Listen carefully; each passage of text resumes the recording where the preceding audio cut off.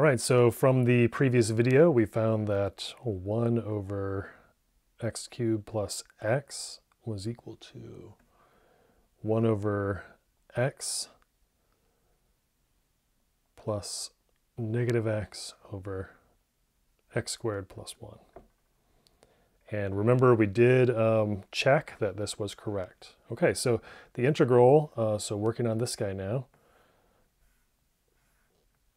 this is equal to the integral of 1 over x plus negative x over x squared plus 1 dx.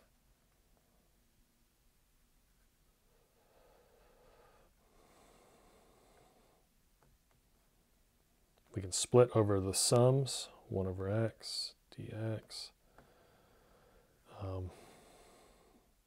plus integral negative x over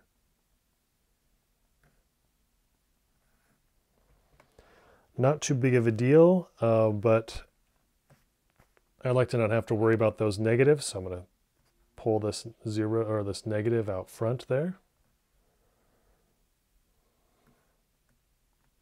So now I have something like that. All right, this first integral here, this is the antiderivative of 1 over x is ln absolute value x, and then minus, and then we'll have whatever we get for this integral here. To solve this one,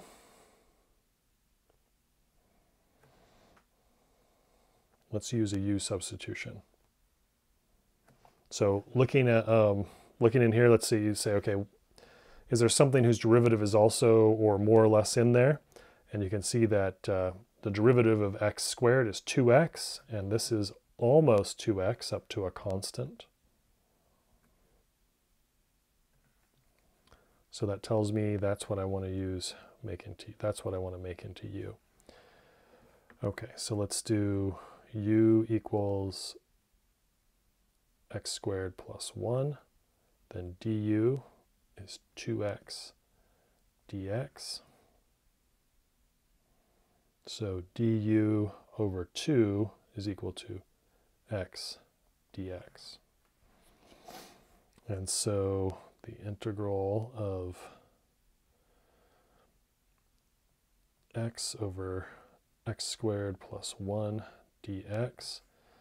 See, there's my x dx right there. That's my x dx right there. So that's du over 2.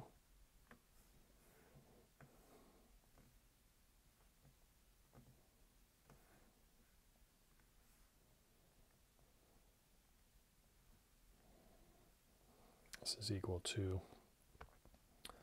the antiderivative of 1 over u du over 2. Pull that 1/2 out front.